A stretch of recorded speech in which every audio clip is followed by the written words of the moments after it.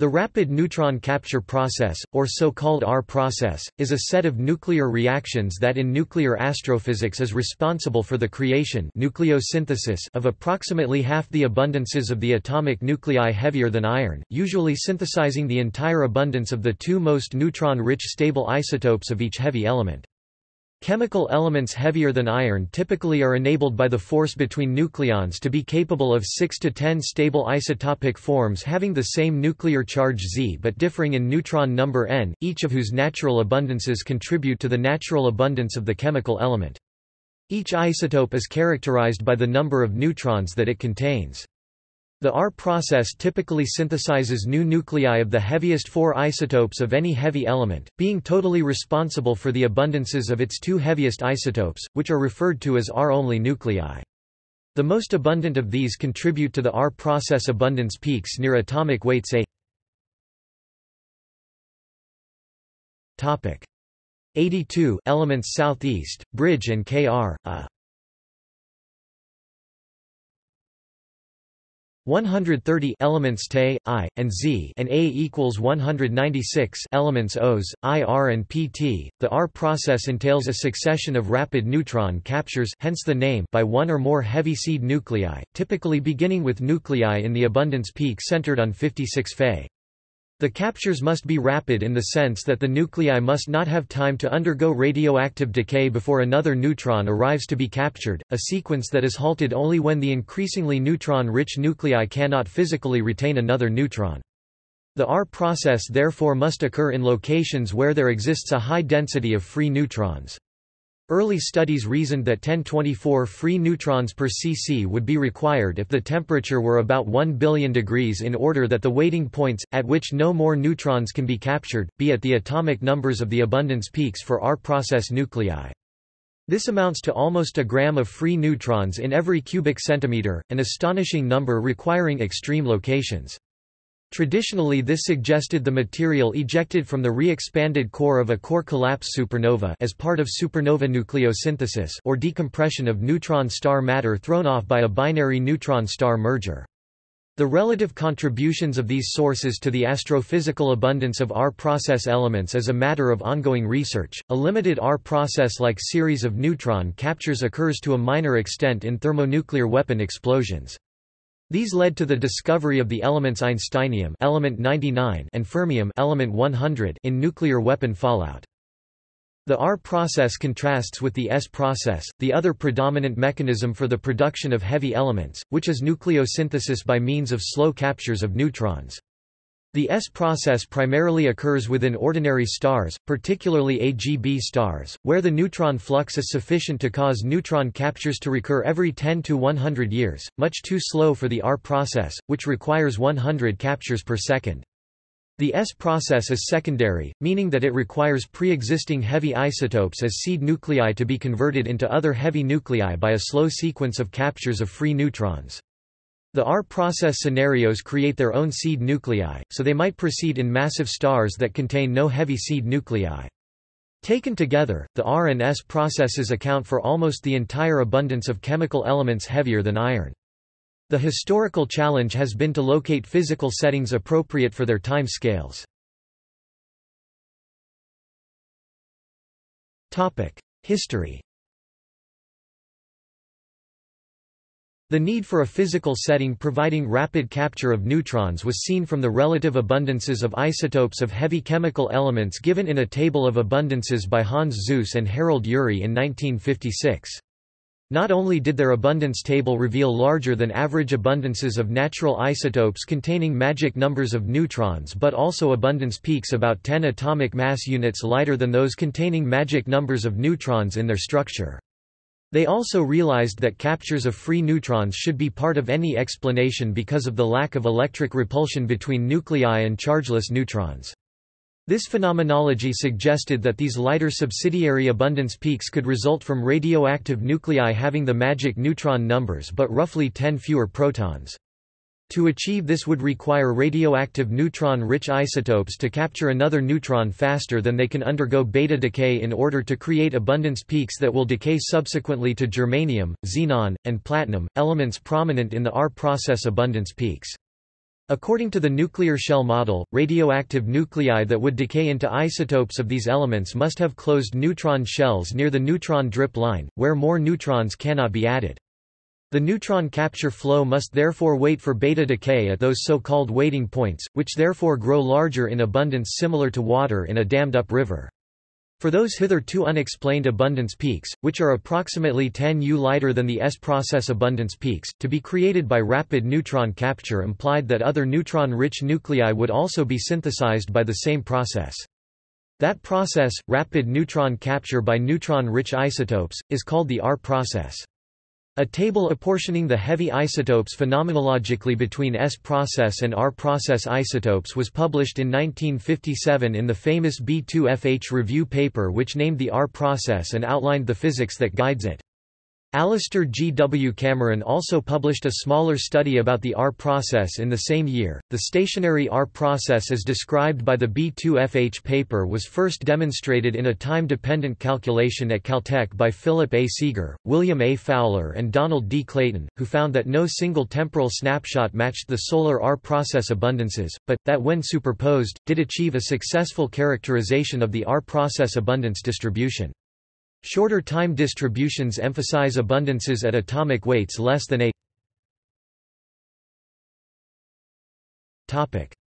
140, whereas longer time distributions emphasized those at atomic weights greater than 140. Subsequent treatments of the R process reinforced those temporal features. Seeger et al. Were also able to construct more quantitative apportionment between S-process and R-process of the abundance table of heavy isotopes, thereby establishing a more reliable abundance curve for the R-process isotopes than B2FH had been able to define. Today, the R-process abundances are determined using their technique of subtracting the more reliable S-process isotopic abundances from the total isotopic abundances and attributing the remainder to R-process nucleosynthesis. That R-process abundance curve versus atomic weight has provided for many decades the target for theoretical computations of abundances synthesized by the physical R process. The creation of free neutrons by electron capture during the rapid collapse to high density of a supernova core along with quick assembly of some neutron-rich seed nuclei makes the R process a primary nucleosynthesis process, meaning a process that can occur even in a star initially of pure H and He, in contrast to the B2FH designation as a secondary process building on pre-existing iron. Primary stellar nucleosynthesis begins earlier in the galaxy than does secondary nucleosynthesis. Alternatively, the high density of neutrons within neutron stars would be available for rapid assembly into R-process nuclei if a collision were to eject portions of a neutron star, which then rapidly expands freed from confinement. That sequence could also begin earlier in galactic time than would S-process nucleosynthesis, so each scenario fits the earlier growth of R-process abundances in the galaxy. Each of these scenarios is the subject of active theoretical research. Observational evidence of the early R process enrichment of interstellar gas and of subsequent newly formed of stars, as applied to the abundance evolution of the galaxy of stars, was first laid out by James W. Truran in 1981. He and subsequent astronomers showed that the pattern of heavy element abundances in the earliest metal-poor stars matched that of the shape of the solar R process curve, as if the S process component were missing. This was consistent with the hypothesis that the S process had not yet begun to enrich interstellar gas when these young stars missing the S process abundances were born from that gas, for it requires about 100 million years of galactic history for the S process to get started, whereas the R process can begin after 2 million years. These S-process poor, R-process rich stellar compositions must have been born earlier than any S-process, showing that the R process emerges from quickly evolving massive stars that become supernovae and leave neutron star remnants that can merge with another neutron star. The primary nature of the early R process thereby derives from observed abundance spectra in old stars that had been born early, when the galactic metallicity was still small, but that nonetheless contain their complement of R process nuclei. Either interpretation, though generally supported by supernova experts, has yet to achieve a totally satisfactory calculation of R process abundances because the overall problem is numerically formidable, but existing results are supportive. and in 2017 new data about the R process was discovered when the LIGO and Virgo gravitational wave observatories discovered a merger of two neutron stars ejecting R process matter. See astrophysical sites below. Noteworthy is that the R process is responsible for our natural cohort of radioactive elements, such as uranium and thorium, as well as the most neutron-rich isotopes of each heavy element. Nuclear physics. Immediately after the severe compression of electrons in a core collapse supernova, beta-decay is blocked. This is because the high electron density fills all available free electron states up to a Fermi energy which is greater than the energy of nuclear beta decay. But nuclear capture of those free electrons still occurs, and causes increasing neutronization of matter. There results an extremely high density of free neutrons which cannot decay, and as a result a large neutron density on the order of 1024 neutrons per cc and high temperatures. As this expands and cools, neutron capture by still existing heavy nuclei occurs much faster than beta-decay. As a consequence, the R process runs up along the neutron drip line and highly unstable neutron-rich nuclei are created. Three processes which affect the process of climbing the neutron drip line are, a notable decrease in the neutron capture cross-section at nuclei with closed neutron shells, the inhibiting process of photodisintegration, and the degree of nuclear stability in the heavy isotope region. This last phenomenon terminates the R process when its heaviest nuclei become unstable to spontaneous fission, which is currently believed to be in the neutron-rich region of the table of nuclides when the total number of nucleons approaches 270. Even before this, the fission barrier may be low enough that neutron capture might induce fission instead of continuing up the neutron drip line. After the neutron flux decreases, these highly unstable radioactive nuclei undergo a rapid succession of beta decays until they reach more stable, neutron-rich nuclei. So, while the S process creates an abundance of stable nuclei having closed neutron shells, the R process in neutron-rich predecessor nuclei creates an abundance of radioactive nuclei about 10 atomic mass units below the S process peaks after their decay back to stability. The R process also occurs in thermonuclear weapons, and was responsible for the initial discovery of neutron-rich almost stable isotopes of actinides like plutonium-244 and the new elements einsteinium and fermium, atomic numbers 99 and 100, in the 1950s. It has been suggested that multiple nuclear explosions would make it possible to reach the island of stability, as the affected nuclides starting with uranium-238 as seed nuclei would not have time to beta decay all the way to the quickly spontaneously fissioning nuclides at the line of beta stability before they absorbed more neutrons in the next explosion, thus providing a chance to reach neutron-rich super-heavy nuclides like copernicium-291 and -293, which should have half-lives of centuries or millennia. Astrophysical sites. The most probable candidate site for the R process has long been suggested to be core collapse supernovae spectral types Ib, Ic and II, which may provide the necessary physical conditions for the R process. However, the very low abundance of R process nuclei in the interstellar gas limits the amount each can have ejected. It requires either that only a small fraction of supernovae eject R process nuclei to the interstellar medium, or that each supernova ejects only a very small amount of R process material. The ejected material must be relatively neutron-rich, a condition which has been difficult to achieve in models, so that astrophysicists remain uneasy about their adequacy for successful R process yields. Entirely new astronomical data about the R process was discovered in 2017 when the LIGO and Virgo gravitational wave observatories discovered a merger of two neutron stars.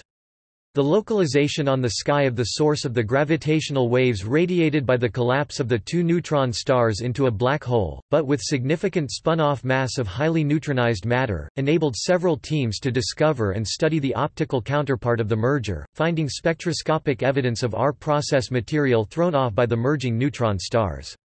The bulk of this material seems to consist of two types: hot blue masses of highly radioactive R process matter of lower mass range heavy nuclei, a 140, rich in actinides such as uranium, thorium, californium, etc. When released from the huge internal pressure of the neutron star, these ejecta expand and form seed heavy nuclei that rapidly capture free neutrons and radiate detected optical light for about a week. Such duration of luminosity would not be possible without heating by internal radioactive decay, which is provided by R-process nuclei near their waiting points. Two distinct mass regions A140 for the R-process yields have been known since the first time-dependent calculations of the R-process. Because of these spectroscopic features, it has been argued that such nucleosynthesis in the Milky Way has been primarily ejecta from neutron star mergers rather than from supernovae. These results offer a new possibility for clarifying 6 decades of uncertainty over the site of origin of R-process nuclei.